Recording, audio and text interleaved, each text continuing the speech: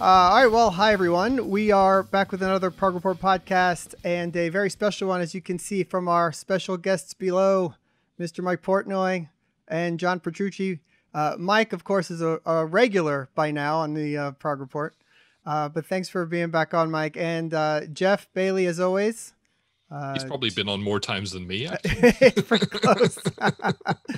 But yeah, and well, to have you guys together on this is really cool, and probably when we started this podcast many years ago, never would have anticipated that we'd have the two of you together on something like this. So it's really special and very cool, and of course we are here to talk not only about our special topic that we have for the podcast, but about the new Liquid Tension Experiment album that is coming out on March 26th, LTE3, with Jordan Rudess and Tony Levin also.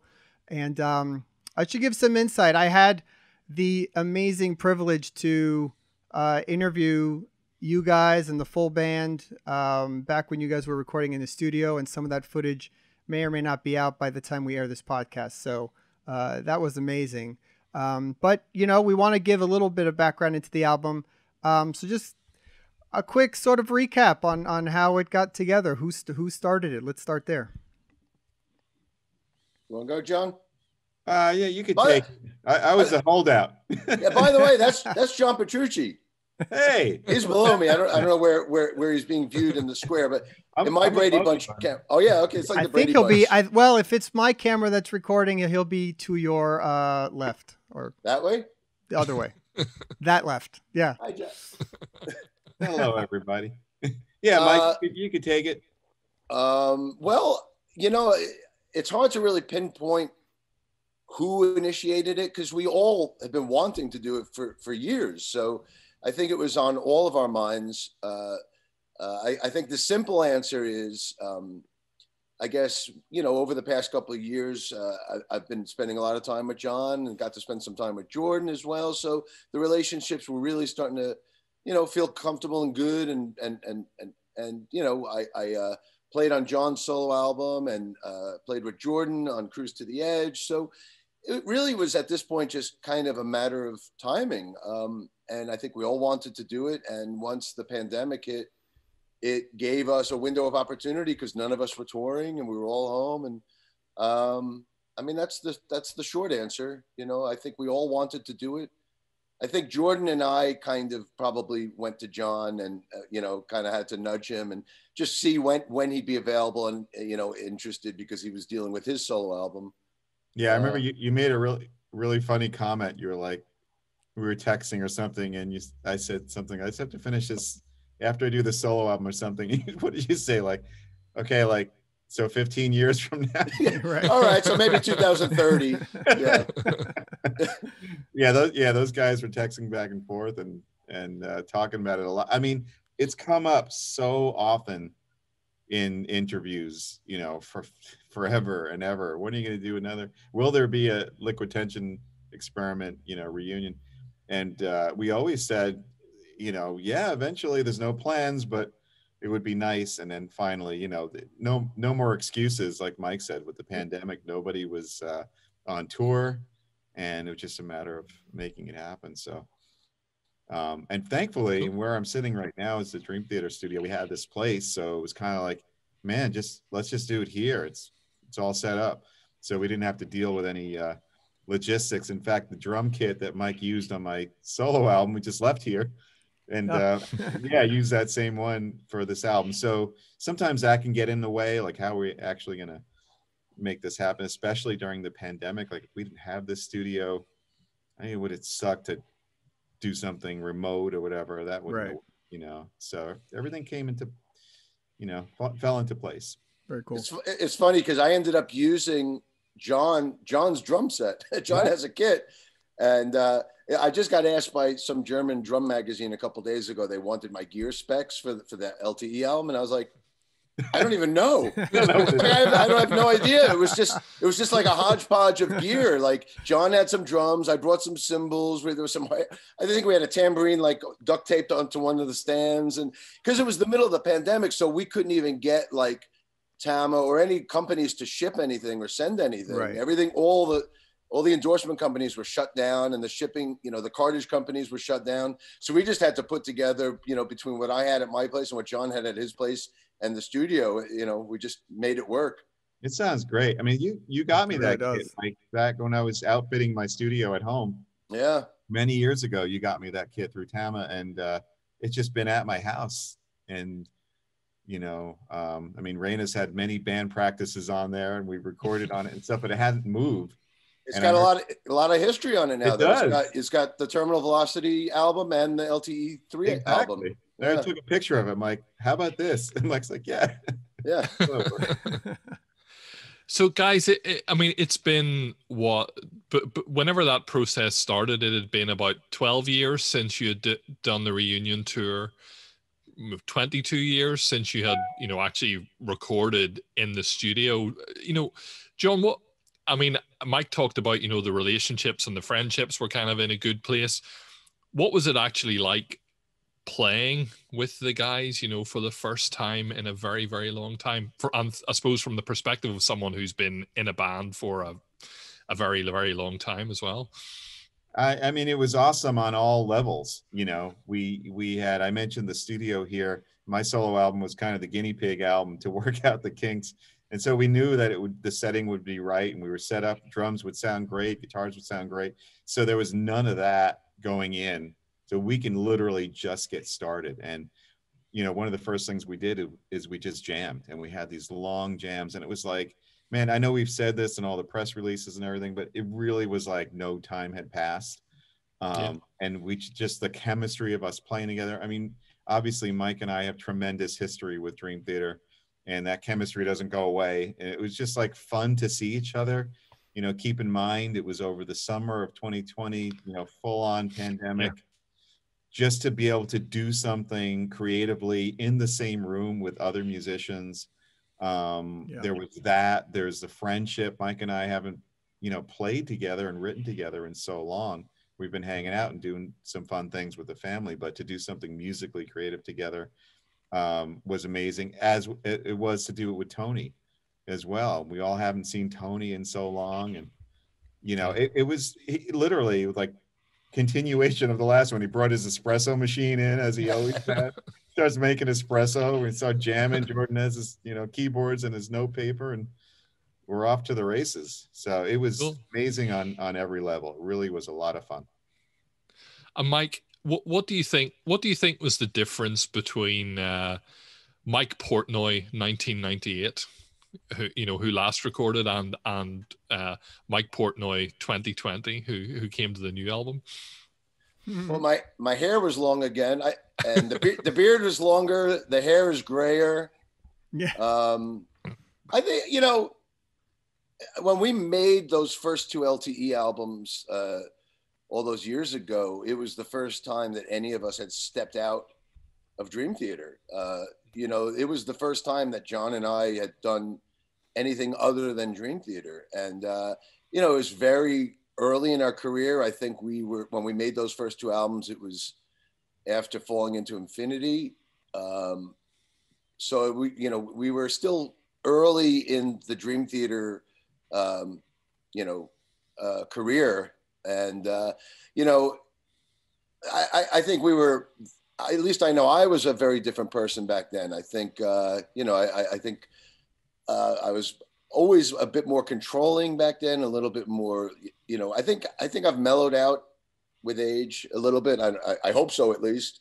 And, obviously making this album, there's so much that has happened, since we did those first two albums. Then after we did those first two albums, Jordan joined Dream Theater, and there was like a 10-year window with Jordan and John and myself together in Dream Theater, and all that we did over those years and all those albums. And then I left, and it's been 10 years since that. So there's been everything that John and Jordan have done with Dream Theater without me, and there's all the stuff I've done since Dream Theater. So, I mean, there's just been so much history in those 22 years between albums. Mm-hmm. But as far as a different personality, I think The chemistry was the same. I think John, the way that John and I work together, and also as well as with Jordan and Tony, there's a great musical chemistry, a very easy, quick camaraderie, and a fast-paced way of writing together. And that's still very much the same. I mean, that style and that chemistry is still there and kind of the same in 2020. I think we've just all grown up a lot more. And not to mention personally as well, you know, when we made those first two albums, John's kids were just born, my kids were just born, whereas now all of our kids are like in their 20s and out, you know, so there's just been so much since then. But I think the biggest difference is the beard and the gray hair. That's the biggest difference. I think that would go for John as well in terms of the beard. Yeah, exactly. It's a tremendous record. And the first single's out now, Passage of Time, and it's just right the Liquid Tension kind of vibe. It's amazing. One thing I'm curious about now, because you recorded it and many months ago by now, is it different with you know, when you're working on a studio record with lyrics and, you know, things like that, that's a bit more thought out. Maybe you're more pleased at the time and accepting of what that part is, versus this kind of improv thing where many months later, are you still wondering, could I have done that better? Could I have changed it? You know what I mean? Is it because you're working through that real fast? Right. I don't think so. Not personally, at least. You know, one of the beauties and what makes Liquid Tension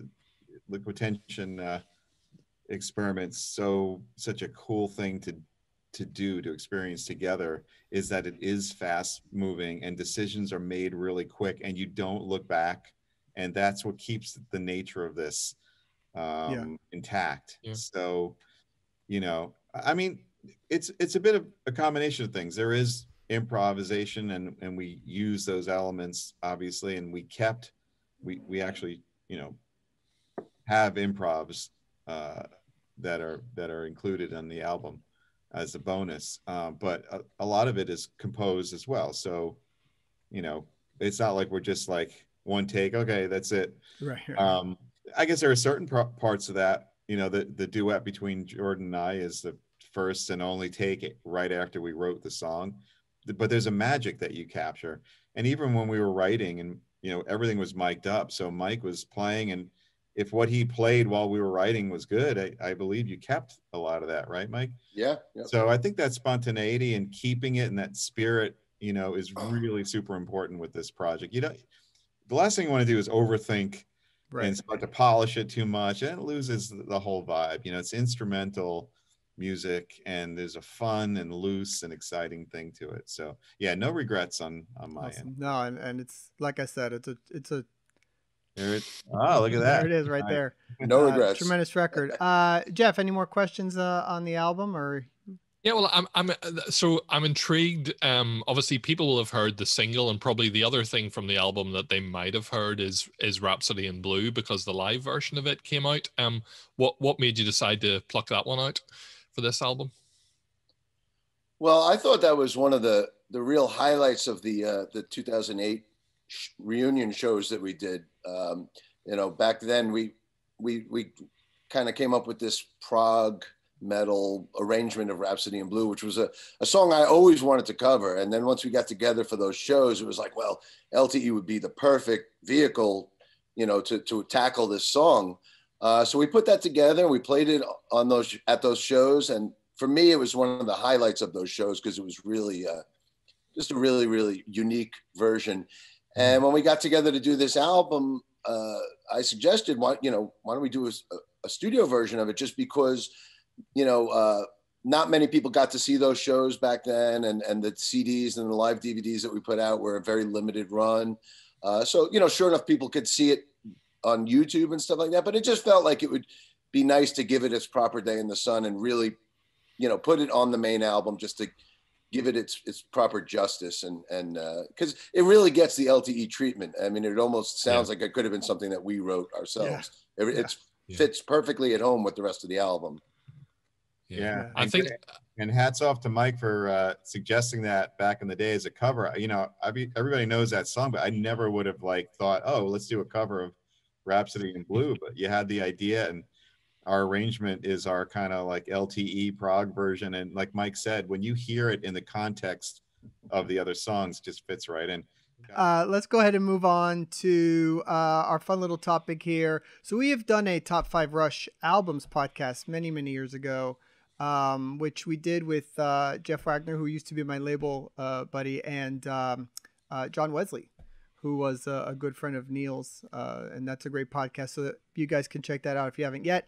But what we're going to do today is try and pick the ultimate Rush album by putting together our favorite tunes and see if we could come up with something interesting. So we're each going to pick 3 tracks. We'll go in round robin kind of order, and we'll end up with 12.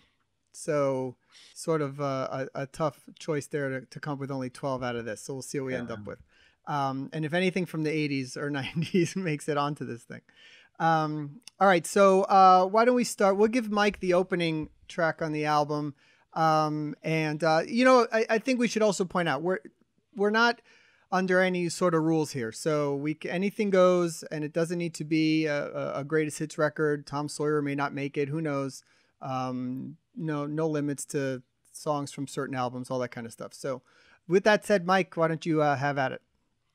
Well, this is a tough task. And like you said, like, do you want it to be a greatest hits album, or do you want it to be a deep cuts album, fan favorites? Obviously, if you're doing something like this, you have to have like the obvious ones, right. Tom Sawyer, YYZ, blah, blah, blah, Spirit of Radio. So I guess I'll start it off, but I'm going to kind of see where this goes and what you guys throw in there. And then that'll kind of like, there's certain ones I know I definitely want on there, but I think maybe one of you guys might pick them. So I'm going to have to tread carefully. And we're not doing a sequence, or is this in sequence? Am I like picking the opening track of the album, or is it not a sequence? I thought it'd be fun I thought so. The only real sequence that we can be sure about would be opening track and closing track. So I thought it would be kind of cool to try and pin that on somebody. Okay. So, well, the real way to do this with Mike involved is do all 12 songs and let Mike sleep on it. We need the whiteboard. He could pull out the whiteboard and write them all out. Yeah, he'll come up with the perfect sequence and get back to us. I think that's okay, bye. Yeah. Well, we might do that. Let's see where it goes. I like that idea better. I'm telling you. This way there's no pressure on the order. Totally. Okay. Well, yeah, we'll put the order together after. Let's do that. That's fine. All right. Well, I know the ones I definitely need to be in there, but I'm going to hold off on those. I'm going to come out of the gates with maybe a deeper cut, just so I make sure it gets in the list. Right. And oh God, there's so many to choose from, but I'm going to go with a strange choice, but man, there's like 3 I'm toying with in my head. But I'm gonna go with Baitor and the Snow Dog. Oh man! Wow. Okay. I for some reason I knew you were gonna go there. I don't know why. There's a few I'm toying with, but that would be the earliest. I personally, when I would, my favorite albums begin with Fly By Night because of Neil. Obviously, I love the first album as well, but obviously as a drummer, especially, Neil was such an important ingredient. So for me, this would be the earliest track that I could throw out there. It's my favorite track on the Fly By Night album. It was kind of their first mini epic. It was their first time toying with like sci-fi, fictional lyrics. I love the drum solos in the middle between all the breaks with the drum solos and everything. It really kind of was a great introduction to Neil and his style. So there's so many reasons I love that song, but I'm going to throw that out there. And I'm looking at my master list here, and there's so many I could have went with, but just for the chronological sake of kicking it off, I'll go with that one. Nice. All right. That's cool. Yeah. I sort of thought you might come out of the gate with like 2112 or something, but that's, that's cool. A big part of this game is kind of sitting back and waiting to see what you guys do too, Yeah. Well, I'm curious. All right, Jeff, and you did a great cover. You were involved in the cover of that, weren't you, on the Working Man album, Mike, as well, Baitor? Actually, there's a funny story about that. I'll quickly tell it. But yeah, actually, whatever list we end up coming up with here, I think myself and John have probably covered almost all of these. Yeah, really. Probably. Between the Working Man album I did and my Cygnus and the Sea Monsters tribute band I did, and then all the Dream Theater covers we did. I mean, we did so many through the years. I mean, we're going to end up covering most of this list. But the quick story with the By Tour version we did on the Working Man album, it was actually Billy Sheehan on bass, and James Labrie, I think, sang it as well. But my old vinyl, my old Fly By Night vinyl had a skip right after that. Boom ba da dum ba ba da ba ba ba boom ba ba dum ba. There was oh no, it was the very end of the song. There's like they're doing those rhythms, and my vinyl had a skip in it, so I always was used to hearing a different rhythm because of the skip. Like it was at the end, like like, so I was used to that rhythm. So when we did our version on Working Man, I actually put that rhythm into our version. So rather than doing Rush's originally intended ending of the song, we did my vinyl skipping version instead. That's awesome. And did the Prog fans write letters? I mean, I think they would. You know? It was that was probably before social media. So yeah, but now they can talk about it. Yeah, that's cool. All right, Jeff, we'll let you go with number 2. Great. Okay. Yeah. What can I say? Tricky. But I have a list. I'm gonna pick for my first choice Red Barchetta. Okay, perfect. Obviously from Moving Pictures, and I mean, I think what it captures, that's something I really like about Rush, probably kind of from that era forward, is this combination of the really brilliant match between the music and the lyrics, and you know the cinematic stuff.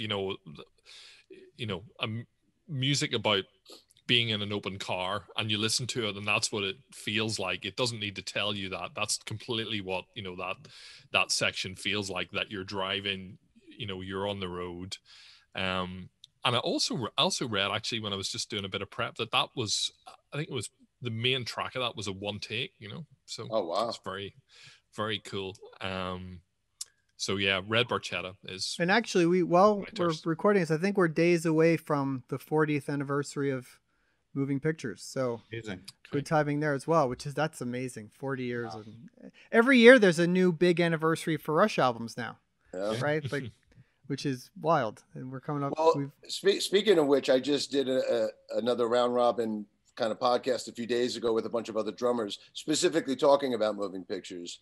And Charlie Benante was part of it as well. And he spent a little time talking about Red Barchetta, and just like you were saying, Jeff, the lyrics about, really puts you in a certain place in time, being a young kid and being in the open air in the car. But that first side of Moving Pictures, those 4 tracks, is just really the perfect album side. Tom Sawyer, Red Barchetta, YYZ, Limelight. I mean, that you don't get a better album side than that. Yeah, it's unbelievable. Yeah, sure. Amazing. Okay, God, I'm up. Wow. All right, so I'll go. Man, I wasn't ready to be up so soon. Okay, so let's see. My list is, it's pretty diverse. It's all eras, and I'm trying to decide if I want to go kind of later, more modern Rush, or older. I'm going to go with, all right, just because I like this song, and I like this part, and I don't know where it's going to come later, but I'm going to go Subdivisions. Good one. And that's just a song that I still never get sick of. I think it's just so cool, and lyrically just still amazing, still pertinent to, everyday life. That, I like the lyrics that started from Moving Pictures on a little bit better. He was writing a bit more direct, a bit more what was going on in the world, that kind of stuff, versus things like Xanadu and stuff, which is a whole different thing. But love that track. One of my all-time favorites. Subdivisions is that's mine and John's. That's how we grew up. Like, you see that video for when they put out the video for Subdivisions. It could have been filmed at either of our high schools, on Long Island. And growing up in Long Island, in 1981, 82, 83, I mean, Rush were our band, even though they were Canadian. But as Long Islanders and suburban Long Island, and being really into the way they played and being a young forming musician. I mean, that was our childhood. And Subdivisions was a rare example, kind of like Tom Sawyer or Spirit of Radio, where even though it was a hit song and it was all over the radio, it still had so much musicality to it. It wasn't like a sellout track. It was Right. Even when they were able to scale down these songs to these radio hits, there was still so much substance there. And Subdivisions is a great example of that. Yeah, I love that synth solo. It's just so memorable. It's so perfect. Very cool. All right, John, you want to go with your first pick? Yeah, I mean, I don't know if this is a faux pas, but when Mike does the order, he can mix it around. But I feel like sticking with that record. The first tour he went to, or the first live show he went to, was Rush on the Signals tour. So I was like, Same 15. here. Yeah, I think it was the same show. I think. Yeah, at the Coliseum. Yeah. Yeah. So I was like 15 years old. So all those records that came out, you know, Signals, Power Windows, Grace Under Pressure, Hold Your Fire, like that period of the 80s, like I just have such vivid memories of going to Rush concerts and being just like blown away by the whole experience. And, you know, we mentioned Neil before, and Neil is my lyric writing, you know, hero. And I just always loved his approach. And I loved that he had this sort of positive approach when he picked topics. And one of the songs that just blew me away whenever they played it live was Countdown from Signals. And the fact that he wrote about this great moment in history of the space shuttle launch and everything, and the way they did it with the samples of all the, you know, NASA chatter and the countdown. And Mike, remember seeing that live? And it was just Totally. You felt like the whole place was going to lift off. Yeah. Just a brilliant song. So I'm going with Very cool. Countdown. All right, that is out of the box there a little bit. Yeah. So good. That's a great. That was I think the other video they did for Signals as well. I mean, for us as as Rush fans in 1982 or 83, you know, you only had MTV. So the only way you could see Rush was if they were showing the Subdivisions video, the Countdown video, Limelight, Tom Sawyer, and then that MTV concert. So yeah, Countdown was one of the big ones that, like, I remember just watching that video over and over. And I just love that. You know, because with the other records, I didn't see them live. You know, I wasn't there to see Hemispheres or any of that stuff. So we started seeing them, you know, from Signals on. So those memories are so vivid. Those first. So it didn't bother you at that point that they shifted into like keyboard era and all that. It was right in the middle of it. Yeah, totally. Yeah, Just that's cool. Yeah. All right, Mike, back to you. Well. So far, I'm going to go with another strange one. I mean, it's not strange. If you're a Rush fan, you're going to love this one. But this is one of the more obscure ones that I always loved. Oh God, I'm looking at the ones I'm not picking though, and it's making me crazy. I know. All right, I'm going to go with Jacob's Ladder, just to pick a deep cut that's always been a personal favorite. I love everything on the Permanent Waves album. I think that probably is my favorite Rush album. And, I mentioned earlier how Moving Pictures had the perfect side one, but there's something to be said for the same with Permanent Waves, side one being Spirit of Radio, Free Will, and Jacob's Ladder. I mean, it's just incredible. Jacob's Ladder is a deep cut. Like, they didn't play it much. It was on the Exit Stage Left album. And then they kind of put it on the back burner for decades, and then they brought it back at the very end. I think the last tour I saw. Yeah, I think it was on the last tour. Again. Yeah. And we played it. Dream Theater played it. We had this tradition back when I was in the band that anytime we played Toronto, we always put a one-off Rush cover into the set. And we did all these one-offs. We did Passage to Bangkok one year. We did Camera Eye one year. But one of the years we did Jacob's Ladder as well. And the middle section, the 1, 2, 3, 4, 5, 1, 2, 3, 4, 5, 6. I don't remember if it's 5 and 6 or 6 and 7. I don't remember offhand. But that little passage is one of the most difficult, challenging drum parts of Neil's that I've ever had to learn. It was really hard to get comfortable with that. And so there's so many reasons why I love that song. But I'll put it on this list because it's kind of like one of those forgotten classics, and want to make sure it gets its I think it's one of those sort of underrated Rush fan kind of deep cuts that everybody likes. It seems like it comes up a lot when we do these things. Amazing. I remember that cover, and I remember playing it. What a great vibe that was. And it was Molson Amphitheater, I guess. Yeah. Really cool. Cool. Hey, Jeff, you got a pick? Yeah, no, you see, I'm torn between my favorites and my choices and the making of the album here, because there's lots from this era that I could pick that I think are really good, but I feel I should go early. So yeah, I'm gonna go early. I'm gonna go 2112. Yeah.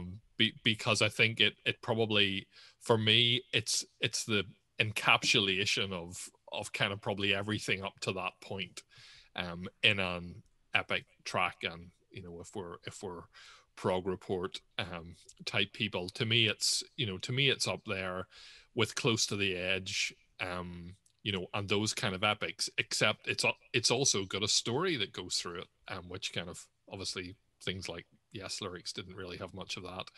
And the first time I heard that song was actually on the would have been VHS video of A Show of Hands, and they played it. And at that stage, I wasn't familiar with the early stuff, and it was like, what's this one? And went and explored it and found that I think maybe in that video they only played like the first kind of two parts or something like that. But went and heard this whole thing that's a story and it's the narrative, and obviously the tuning of the guitar and like all the flamenco stuff, even the overture of that, the quote of 1812, the 1812 overture in it, the kind of nearly flamenco sort of style of the kind of rhythm, just so much inventiveness and creativity throughout there that actually sounds, it doesn't really sound like anything else in kind of this thing that we call prog, and I think it's just simply a classic. Yeah. Had to be on the list, so I'm glad you put it in I was listening to it today again just to revisit it again, and it always trips me out when he just starts tuning the guitar. To put that in the middle of the song, I wonder if the record company was just like, you want to take that part out? And they're like, no, he's tuning the guitar, we're leaving it in. So many memories, once again, just drop the needle and just like totally just getting into that album.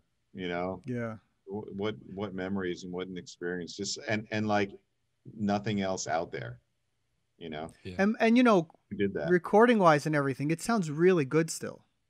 That's what I think is the way they record it, the instruments, the guitar sound, everything sounds really solid still, which is cool. I think that was their first really great sounding album, and they worked with Terry Brown through all those albums, and then even later Paul Northfield. John and I kind of we always tapped into the Rush sonic teams. We worked with Paul Northfield and Terry Brown and Hugh Syme, all the people that are in the Rush camp. We always strive for that level of excellence. They always had such a level of excellence, but sonically I think 2112, Farewell to Kings, Hemispheres, Permanent Waves, Moving Pictures, they all sonically just sound so clean and great. But the only missed opportunity with 2112, there was a missed opportunity. The length should have been 21 minutes and 12 seconds. Oh man! I mean, that's a Mike detail that if you were there, you would have made it happen. Absolutely, it was such a missed opportunity, and you could have had Alex tuning his guitar just a little longer, a little shorter, just to get to it.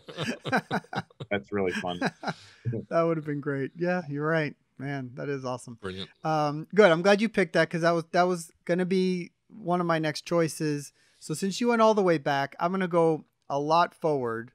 And if there was one kind of 90s era song that I was going to put on, it was going to be this one because I love this song. So I'm going to go Animate from Counterparts.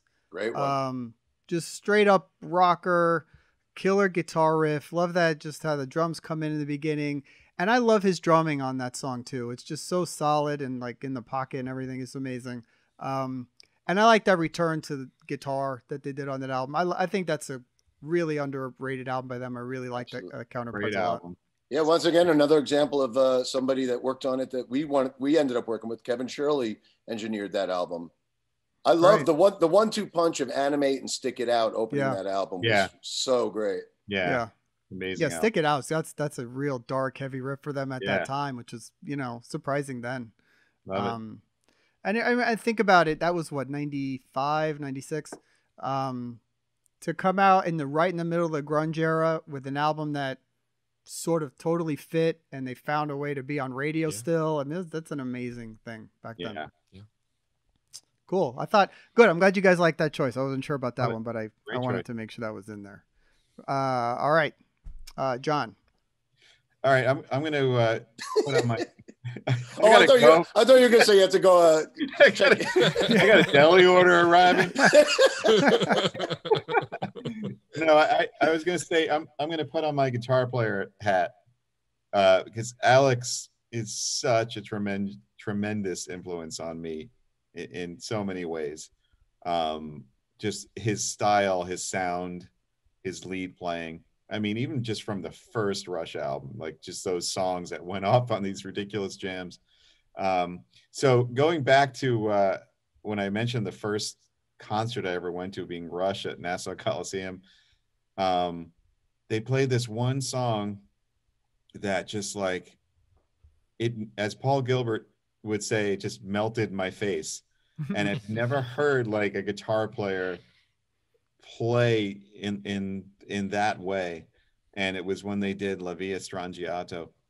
And it's like, for a few reasons, just again, the amazing guitar playing in that song, that whole middle section breakdown that they build up slowly, and he kind of goes from these volume swells into bluesy notes, and then by the end he's like ripping insane. I'm getting the chills just remembering it. Not only because of that, because Hemispheres is one of my favorite albums of all time, but also because Rush had that instrumental side, which was a huge influence on me, on Mike, on Dream Theater. Obviously, we're talking about Liquid Tension Experiment, which is all instrumental.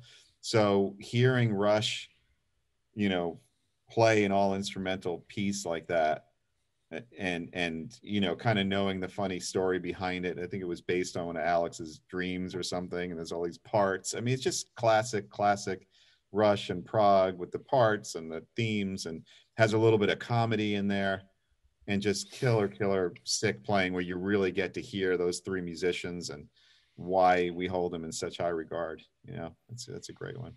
Yep, that had to be on here too. That was one of the other ones that we had to make sure we put on here. Good choice. I think isn't it subtitled? Was it An Exercise in Self-Indulgence? Right. That's right. Actually, wasn't that recorded in? Oh no, that was Wales. I was thinking Belfast, where you are, but no, it was actually Wales. I think Wales. Yeah, that's right. In Wales, Rockfield, where Bohemian Rhapsody and stuff like that was recorded. The thing funny, I had it on my long list as well, and the thing when I was thinking about it is, there is that whole metal fusion, and then there's these little bursts of kind of almost like cartoon music, I suppose would be how I would describe it. Totally. And that's very much a trait that you would also hear in Liquid Tension. With Jordan, often the keyboard, you have those little bits as well, so it's a great parallel to what you guys do. That's their music was always seen as very, very serious, but that whole side of them that they would bring to the live shows and the videos they produce and everything was that they were hysterical. I mean, they like the comic nature between them. So you hear it come out in the music, and you hear that playfulness, and it's a really cool side. That's one of my favorite Neil quotes. Is he says, "People think we don't, that we take ourselves too seriously," but he says, "No." The quote was something like, "We even take our comedy seriously." Right. Well, the only time that I ever saw them live, because there was a long period of time where they certainly didn't come to Ireland, but even in the UK, and obviously there was a period they didn't tour, but it was that Time Machine tour that they did, and like the comedy stuff in it is absolutely, they have all the different kind of eras that they go through, and Alex is this massive, big, fat kind of guy, and even Neil I think he's like a sort of an Irish kind of policeman, sort of New York policeman, and it is really, really hilarious watching it. Yeah. Where were we? Oh, so you are we're on your last pick, Mike, right? Yeah. Well, I'm glad John picked La Via, because this is my last pick, I was going to throw La Via in there because it had to be on there, but John did it, so thank God for that. And I guess I could pick something else now. But yeah, just final thought on La Via Strangiato. For me, that's has to be on this list. It's actually my personal favorite Rush song of all. It's my number one favorite Rush song. And to me, it was always the ultimate, you know, bar. You know, they rose the bar of instrumental and technical playing and individual playing to such a level with that. That was, you know, when I was in high school, that was always the benchmark. That was like you strive to achieve, and you had to know how to play La Via Strangiato. And sure enough, you know, they came out with YYZ years later, which became, you know, their more well-known instrumental. But for me, La Via was always the benchmark. Yeah. But okay, so with that now officially in the mix, I could pick something else. I guess there's so many. I mean, do I go with, you know, something like Tom Sawyer, Spirit of Radio, YYZ that has to be in there, or I picked one from Permanent Waves. I picked one from Fly By Night. So I want to get a different album represented. All right, this has to be on the list. If I didn't pick it, maybe one of you would have, but now I'm freeing you guys up in case. Okay. This has to be on the list. Xanadu. I mean, I think it's one of the greatest in their catalog. It's just a perfect song. This was, you know, their first album after 2112 when they came out with Farewell to Kings. And, you know, Xanadu and Cygnus X1 were kind of like the mini epics on that album. But to me, Xanadu was just pure perfection. And even like, you know, they always kept that in the set list. And the last tour that I saw them, both Geddy and Alex came out with the double necks, you know, which they hadn't played side by side in all those years. Yeah, so classic. And the intro with all Neil's percussion and the wood blocks and everything. And it's just one of those perfect songs that absolutely has to be on this list. Yeah, agreed. That's one of the big prog epics. Yep. And Neil's, I believe, I'm not a Neil scholar like John probably is, but I believe those lyrics are all about Citizen Kane, right? And Drink the Milk of Honeydew and Kubla Khan. I think it's a lot of it is based on the movie Citizen Kane. I think. Yeah, I don't want to get that info wrong, so something like that. Yeah. Well, we'll have the people commenting on YouTube right away, letting us know what's, you know, what part of that we got right or wrong. So. Fans. I think he was referencing SpongeBob. It's from SpongeBob. Does he dine on honeydew? Here, maybe. It's from the Olivia Newton-John movie. Right. All right, Jeff. You did a cover of that on one of the reissues, John, didn't you? Yeah, we did. We did. Dream Theater did Xanadu. We recorded it on the road, you know, at sound checks and stuff, and got that together for their 40th,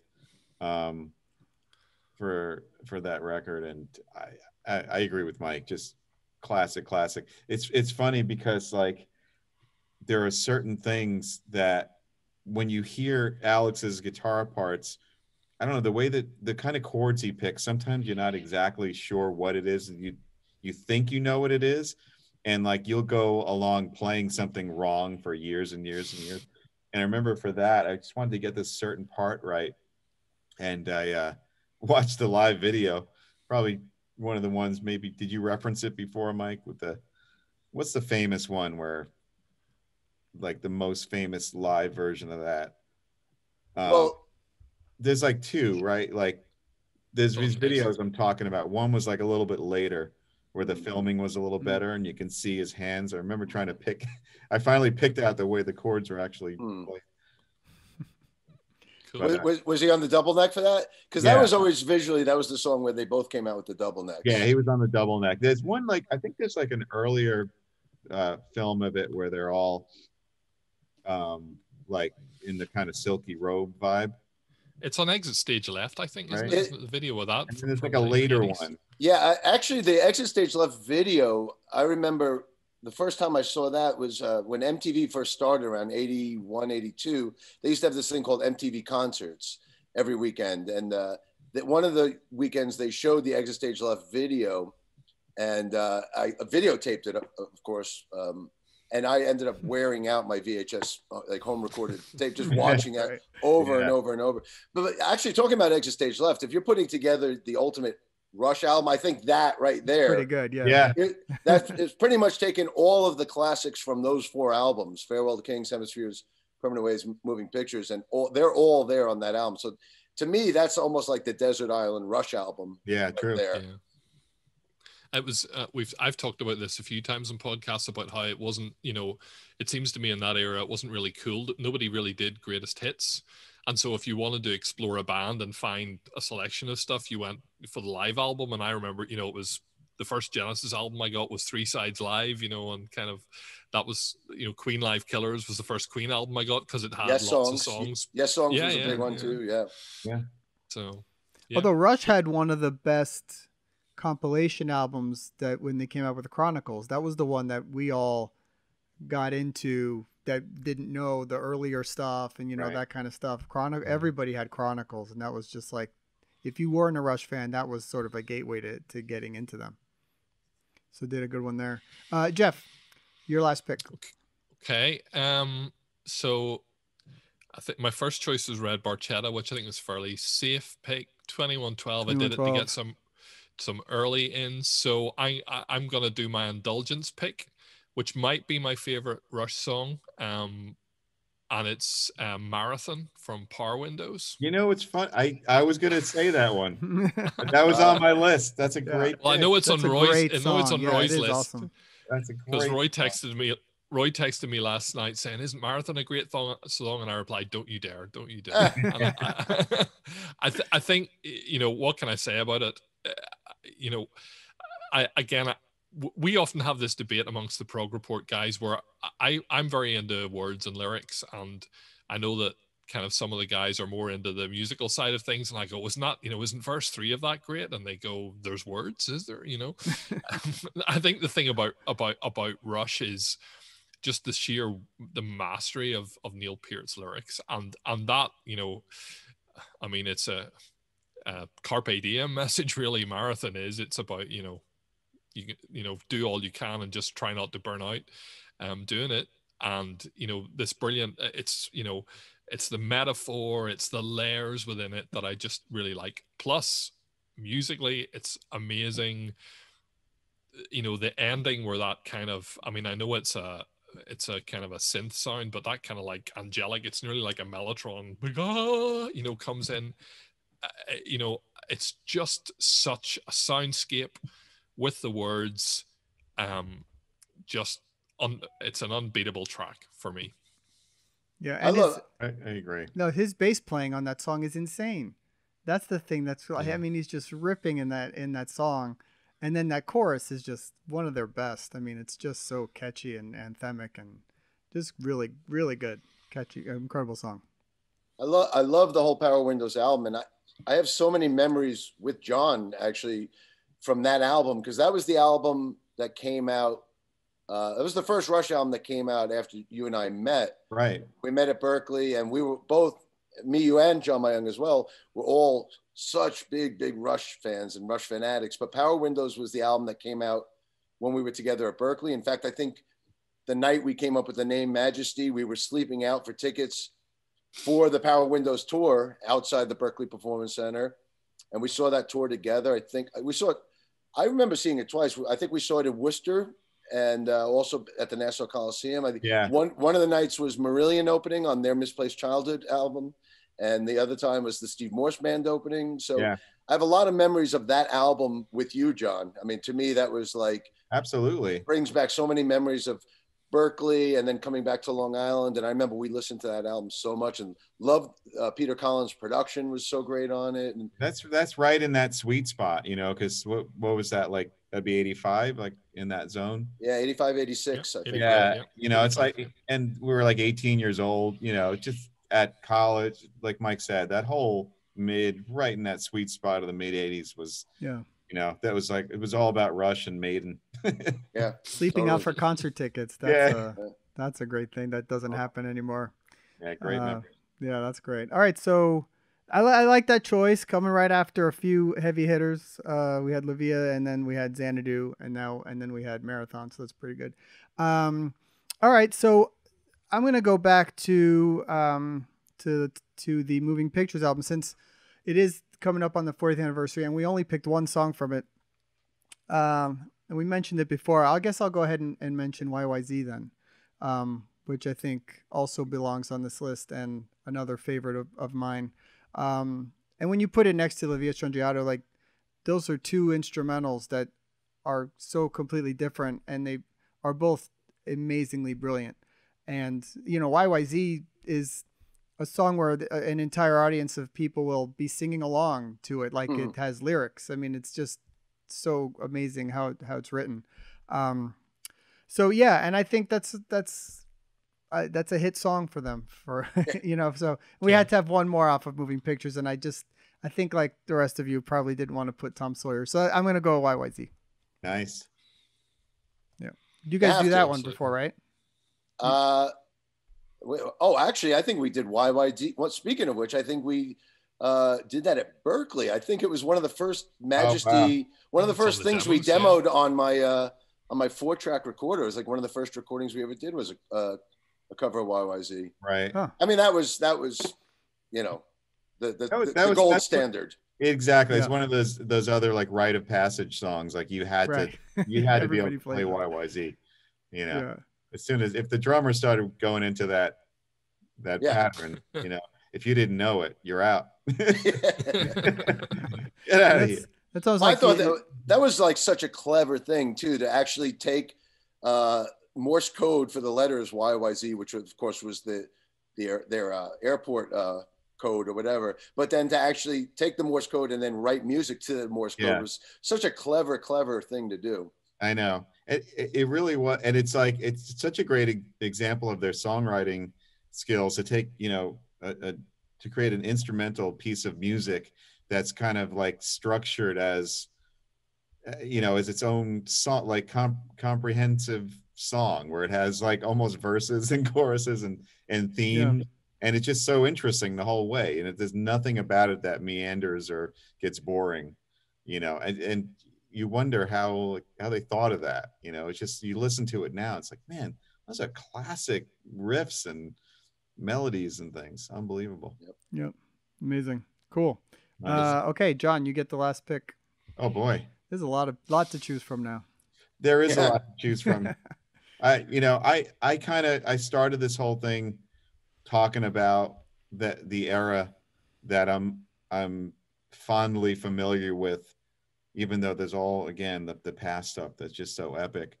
And, you know, we talked about Neil, and we all miss him, and, you know, it was such a tragic loss. And when certain lyrics hit me that came from his perspective, again, of looking at life and just having this positive spin on it.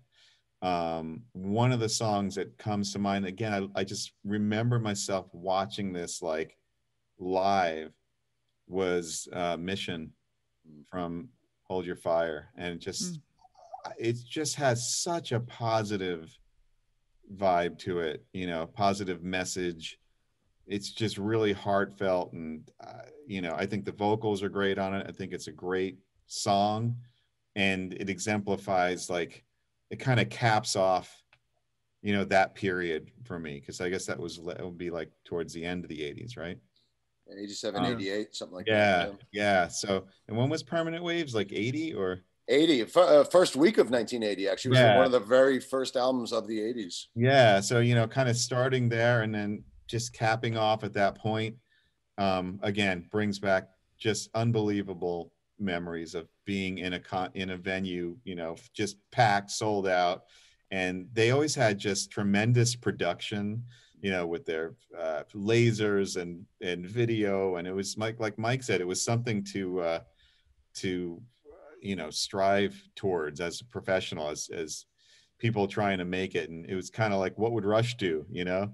And I remember watching Mission. It was just always such a moving song, you know.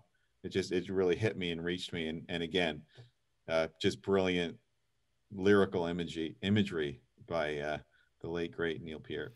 Nice. Yeah. I mean, that's sort of a surprise pick too, but great. We really covered a lot, and we left out All the Well, 2000s. Now I'm looking at my master list. What is shocking here is what isn't on our final 12. Exactly, right. I mean, I'm looking here like Natural Science, The Trees, Hemispheres, Free Will, Spirit of Radio. I mean, Passage to Bangkok. I mean, it's just it just goes to show you how incredible their catalog is. But yeah, we do a double album, Mike. Yeah, totally. all the ones that you mentioned were like, those are the first things that came to mind. Yeah. Free Will, Natural Science, The Tree. It's like, man, how could you? Yeah, you know what? These things sort of, when we do these podcasts, they just take a life of their own and they just go in one direction. You look back and you go, oh wow, we didn't pick, Spirit of the Radio. So, but that's fine. I like this list. My honorable mentions were Red Tide. I love it. Yeah. Distant Early Warning. Yeah. I think it's a great one. Great how they incorporated the keyboards and stuff in that. And earlier Anthem, which again I think was like their first ever sort of jam. That was their first. That was your first time hearing Neil, was Anthem, because it opened up Fly By Night. And the kind of the sort of the shift even in the lyrics, where it kind of Neil is doing his thing right from that very first, hi, I'm the drummer, I'm going to write lyrics about totalitarianism. Okay. Yeah. As compared to In the Mood, hey baby, it's 7:45. Right. It really shifted, but yeah. Other choices I had considering were Analog Kid, Bravado. And actually Caravan from the last record, which I think is great. And Natural Science was another one. So yeah, but this is great. So Mike, how do we put this in an order? What do you think? Well, I'm looking at this. I mean, to me, the opening track, it's either Animate or Subdivisions, both of which opened up their respective albums. Although there would be something to be said for opening with 2112, but no, I would say open with Animate. I think it was a great opener, and then you follow that up with Subdivisions as the second track, then Red Barchetta and Red Barchetta into YYZ, so you get those back to back as we know them back to back. Right. Then I always look when sequencing an album or a set list. I always look at the beginning and the end. So that would be the beginning, and then I think towards the end, want to close with La Via Strangiato. But you have YYZ in 20. I may have to get back to you on this one. This is taking a while. Yeah, I mean, I think the obvious closers would be either La Via or maybe closing with 2112, which could be pretty climactic with the grand finale. I don't know. It's tough. And then everything in the middle is kind of like interchangeable. Although Countdown should be towards the end as well. It's a tough call. It's the only podcast you get homework on. Yeah, right. Exactly. It's so funny when thinking about this, like in my mind, there's the period where I started really getting into guitar. I started when I was 12. By the time I was 15, like I said, Signals came out. So there's that whole period Mike and I have been talking about from early 80s on. But then like it's kind of splits for me. If you go backwards, that's like all that like amazing stuff from the first album up to Permanent Waves. That's probably the more, progressive and wild Hemispheres, Natural Science stuff, that's more experimental. But it's all, to me, it's all great. It's all incredible. Yeah. No, it's one of the amazing catalogs for any group, really. Yeah. Because they changed. I mean, they went through 4 decades and they changed all their different styles, and everybody seems more or less okay with all of it. Which is common. They always stayed relevant, always kept it interesting, and you could always count when you went to a Rush concert, it was going to be an incredible experience. It was sold out. I mean, how many bands can do that? And that was like with all these different stylistic changes happening in music, it didn't really matter. Rush was on their own trajectory. That's a hard word to say, trajectory. And we all love them. Do you think Alex and Geddy will end up doing anything? Not getting a drummer and doing Rush, but just like the two of them doing anything? Because Alex sort of referred to maybe that happening recently. Yeah, I heard that he said that, but who knows? Let's call him. You got the hotline? Call him right here. There you go.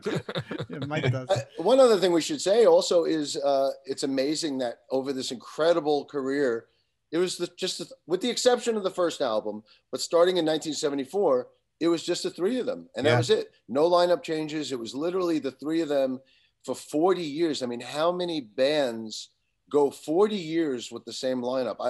I don't know if any exist. I think ZZ Top might be the only one. Top. But if you say U2 or the Police or any bands like that, they also didn't have a 40-year span. Right. You know, it was that is a long, long run without a lineup change. And you could look at any of our favorite bands or any of our bands. You know, like it just doesn't happen. You look at Metallica, Maiden. I mean, Sabbath. None of them. You know, I think Rush is one of the few exceptions where they never had a lineup change for all those years. I have one for a long career span that never changed. Liquid Tension Experiment. But you could get away with that when you take 22 years off in the middle. Exactly. That's how the Police can claim that as well. You know. Exactly. That's true. It's a good point. And without, like John said, without, you know, there's a lot of bands who you can go, that was the really rubbish album. You know, the experiment that didn't work, and there's nothing in Rush at all. That's true. It's all great. It's all great, and we loved it. And their shows just kind of exemplified that, because they would go from playing something super, I don't know, name like a super old, I don't know, maybe they play Working Man or something, and then it would go into something from like the 90s, and it just all worked. You know? I loved the last tour that they did, the 40th anniversary tour before they retired. The set list was a Rush fan's wet dream. I mean, really, look up that set list, and that to me was like the ultimate Rush set list. And they did it in backwards chronological order. So it started with the newest stuff, and you know, for those that saw the tour, you know, but their gear even changed. So as they were going back in time, the gear was shrinking or expanding depending on the era. And it was just brilliant the way they did that. You know, had the intermission, and then the second half, Neil brought out his old kit, and the way they did that. And then the whole show ended with them playing, I guess it was either Working Man or In the Mood, you know, from the first album. And the background was like a high school auditorium. And they were it's a really cool Alex and Getty were way to combo do a show. amps. It was perfectly done. It was a perfect farewell from those guys. Amazing. There's only one thing that Rush did that I didn't like, and that they would do. I know what it is. And Mike knows what it is. What is it, Mike? I'm trying to remember how the song goes. It was John always hated the Rush medleys. I always loved the Rush medleys. But what was the song we had? I fucking hate when Rush does medleys. Or won't they play the whole damn song? Yeah, right. And actually, that was a big thing. Like we did a medley, I think, on the Systematic Chaos tour, and we called it Schmedley Wilcox. Right. That was the name of the medley, but I think that was it was part of the lyrics, and I fucking hate when Rush does medleys. Yeah, right. And the lines. And they just said, I wish they did Schmedley medley instead, or something like that. Exactly. Yeah. But I always loved that. See, I always thought that was a really cool creative outlet and a way for them to do snippets of like By Tour or 2112 and you know, get them in there, and they were very creative with it. They were really creative, and I'm like half joking, but I remember being like watching the show, I'm like, play the whole song. Like, I wanted to hear it, and then it would get interrupted by another one. I'm like, damn it. But they were ahead of the time with the shrinking attention span. Right. But then you guys ended up doing medleys also later, you know. Well, we did, but I'm saying that was always a thing. Like John was always like, man, I hate doing I fucking hate when Rush does medleys. That was the running joke. We'll get a t-shirt made. That was the running joke. Well, guys, this was awesome. And we could talk about this kind of stuff forever. Thank you so much for doing it. It's a blast. And absolutely. Thanks for having us. This was fun. And again, Liquid Tension Experiment, LTE3, March 26th. Woo-hoo. Keep your eyes peeled for more videos and things to come out. And I mean, everybody's freaking out. There's over 500,000 views on the first video, and it's just, people are really excited about it. So congrats on that. It's great. Thank you. Yeah. And we'll talk to you guys again soon. Thanks, guys. Sounds good. Bye. See you. Take care, guys. Bye-bye.